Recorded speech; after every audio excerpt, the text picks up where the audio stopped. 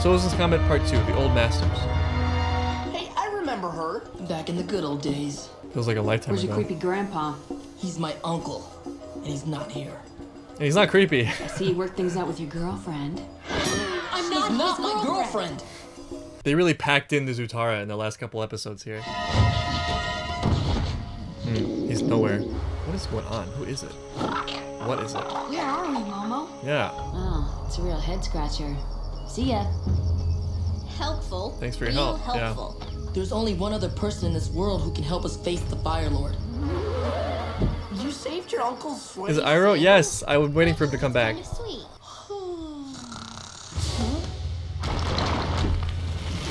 Oh, man.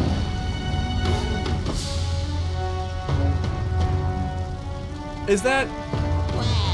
Whoa! They're all here. Nice. Zhang. Finally.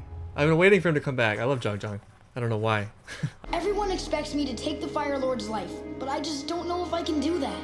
Fire Lord Sozin took advantage of my restraint and mercy. If I had been more decisive and acted sooner, I could have stopped Sozin and stopped the war before it started. Yeah, so this is something I've been confused about for a while, because I remember back in the day, Roku talked about his mistake. Like, he talked about the war as if it was his fault, but then we saw the backstory and he didn't really do anything wrong. Is it that he feels like he should have killed Sozin? Because that to me doesn't seem like a big mistake. He died from a volcano, which is a natural disaster. Up until that point, he was doing everything he needed to do to keep Sozin in check. So I'm not really sure what Roku would have done differently or what he expects Aang to do. I offer you this wisdom, Aang. You must be decisive.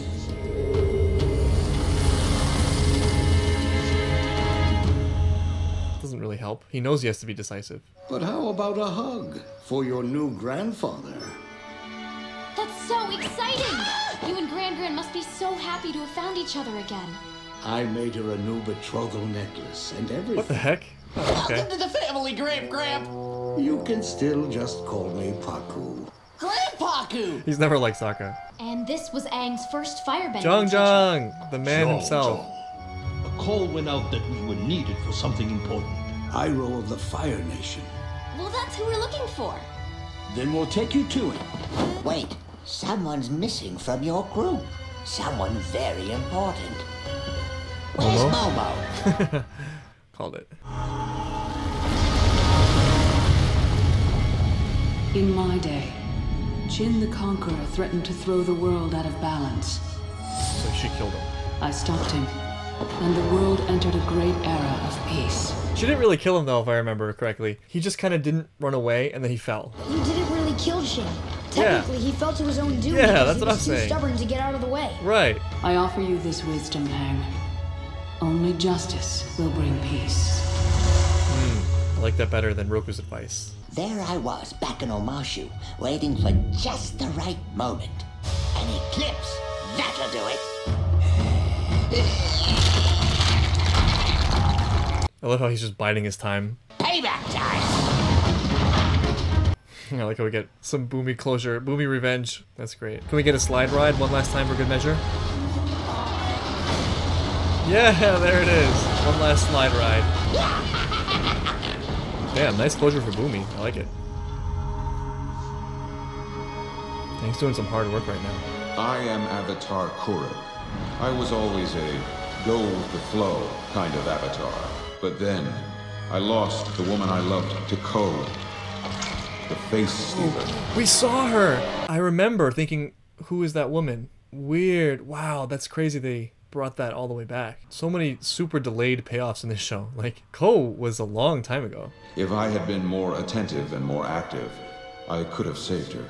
You must actively shape your own destiny and the destiny of the world. Yeah, it's all a little bit vague, but they're all kind of saying the same thing, which is that you have to act. Which, it's not super specific advice, it's not super helpful. Maybe part of what they're getting at, or at least the advice I think is good for him, based on what they're saying, is to get out of his own way a little bit, to stop sitting there ruminating in all the different possibilities and what's the right call, the perfect right call. Just do it. Fight the Fire Lord. Trust your instincts, trust your abilities, trust in your friends. I think he can't like pre-plan the way it's going to go. There's just too many variables. He just has to show up. He's a good person. He's trained hard, both his bending and also his mind. You know, he's done that whole training with Patik, and he's freed up a lot of things in himself to be a good person and act reasonably and intelligently. But I'm very interested to see where they're taking this, because I guess Aang's going to have some kind of epiphany based on what they're saying. Where is he? Your uncle's in there, Prince Zuko. I've been waiting for this. My uncle hates me, I know it. No. He loved me and supported me in every way he could. And I still turned against him. He understands. You're sorry for what you did, right? More sorry than I've been about anything in my entire life. Then he'll forgive you. He will. It's a small touch, but I really like that Katara is there to comfort Zuko. It shows how far they've come, and also it's Katara doing what she does best. Being loving, supporting people emotionally. You know, she's really good at that. Uncle. Just make him some tea and everything will be fine. All these past avatars, they keep telling me I'm gonna have to do it. They don't get it. They're not telling you right. you have to kill him, they're just telling you you have to be decisive, which is different. All life is sacred. I know, I'm even a vegetarian. I've always tried to solve my problems by being quick or clever, and I've only had to use violence for necessary defense. Except for that one buzzard fly bee thing. That thing didn't make it. But this isn't about you. This is about the world. Selfless duty calls you to sacrifice your own spiritual needs and do whatever it takes to protect the world. Wow. This is crazy. I find myself bristling at this. Like, I don't like it. I don't like their advice. Well, that's the wrong way to put it. I think their advice probably is sound advice for them. But I think the fact that Aang doesn't like it is advice in itself, you know? If everyone tells you to do something a certain way and you hate that idea, then you're closer to having an answer because you know what to avoid. Aang's challenge is to find out how to do the right thing while also being true to himself. I think there is no right thing for him just blindly listening to the advice of others and doing what they tell him he has to do because they did it. It might have worked for them. I trust in Aang. I trust his instincts. I think he'll do the right thing for both himself and the world. And I think the evidence of that is that he cares this much. I mean, look at him. He's suffering, trying to do the right thing. Aang's showing a couple of really good qualities here. First of all, he's showing a lot of humility. He accepts that he doesn't know. He's seeking help. That's a difficult thing to do. That's a rare thing to do. I think most people would be like, just kill Ozai, you know? Aang is aware that there are problems there, and so he's willing to do battle with himself to try to figure that out, and that's respectable. Just the fact that he is that way already and that he's looking so hard to find a good solution for everyone means he's probably ready to just show up and do it. Forget these avatars. I don't have a choice, Momo. I have to kill the Fire Lord. Yeah, again, that's not really what they said. They just said you have to decide. You gotta decide for yourself. You can't just listen blindly to their advice, even if they are the avatars. Yay! Finally. Reunion. I've been waiting for Uncle, this. I know you must have mixed feelings about seeing me. No. But I want you to know, I am so sorry, Uncle. I am so sorry and ashamed of what I did. I don't know how I can ever make it up to you, but Oh. How can you forgive me so easily? I was never angry with you. I was sad because I was afraid you lost your way. I did lose my way. But you found it again. And you did it by yourself. And I'm so happy you found your way here. It wasn't that hard, Uncle. You have a pretty strong scent. Oh man, that was so nice. That was way better than I expected. I'm glad they gave that to us. They could have just glossed over it, but I was really hoping for that. It's something special, you know, the two of them. I sympathize so strongly with both of their struggles, you know? You have Zuko who just needs the chance to find himself. He just needs the space to overcome the trauma, and he's only gonna do that through his own journey, his own exploration. He needed to work things out for himself with his own hands, with his own experience. Iroh was outside of it looking down, and he could see the pain that Zuko was going through, and he could also see the answer for Zuko. But he couldn't directly give it to Zuko because it's something Zuko had to find for himself. And I know both feelings, I know both sides. I know the feeling of getting good advice and it meaning nothing because it's just words. Real wisdom is something lived and experienced. It's not something just believed. And so Zuko couldn't just get that from Iroh telling him what the truth was. And I also know what it feels like to see someone's problems and want so desperately to help them fix them because you care about them and love that person, but you have to just let them go through it and just wait for them at the other side. And it's such a beautiful thing that it worked, because it doesn't always work. You know, sometimes as Zuko, you end up not getting the answers you need. And as Iroh, you end up watching the person fall through the cracks and wishing you had done more.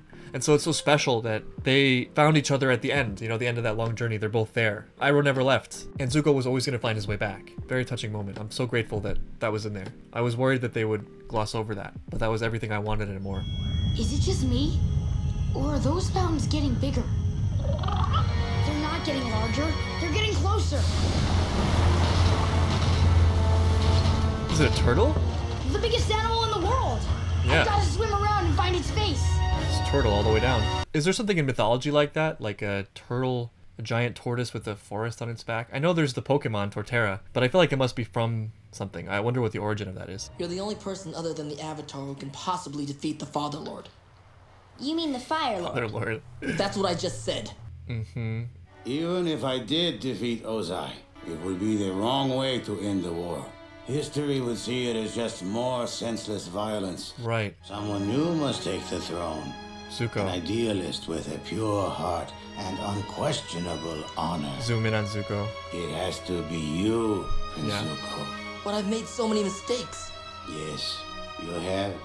But you have always followed your own path. You restored your own honor.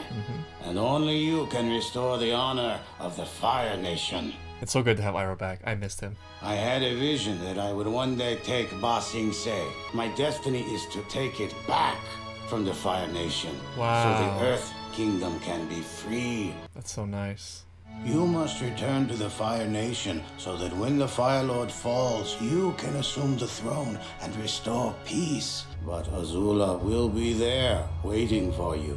I can handle Azula. So the play was foreshadowing a little bit. Aang will fight Ozai, and Zuko has to handle Azula. Katara, how would you like to help me put Azula in her place?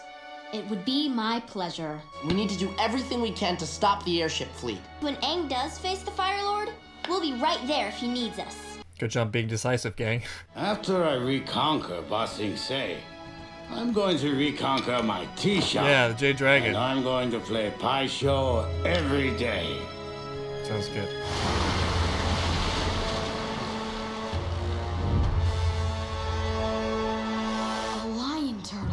I remember they mentioned lion turtles at some point, but I don't remember in what context. It's bothering me. Maybe you can help me. Everyone, even my own past lives, are expecting me to end someone's life. But I don't know if I can do it.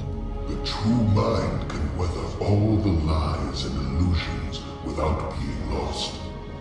The true heart can tough the poison of hatred without being harmed.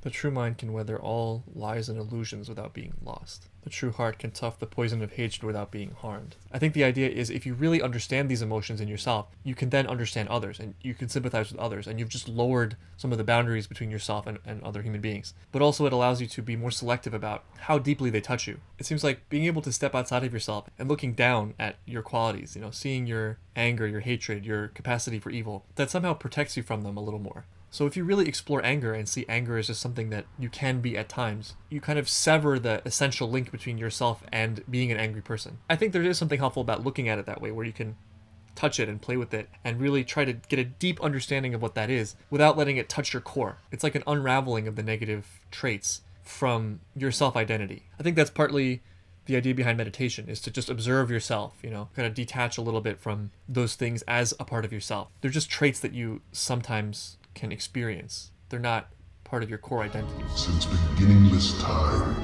darkness thrives in the void, but always yields to purifying light. Darkness lives in the void, but always yields to purifying light. I have less to say about that. The turtle was just in the right place at the right time, huh? There it is.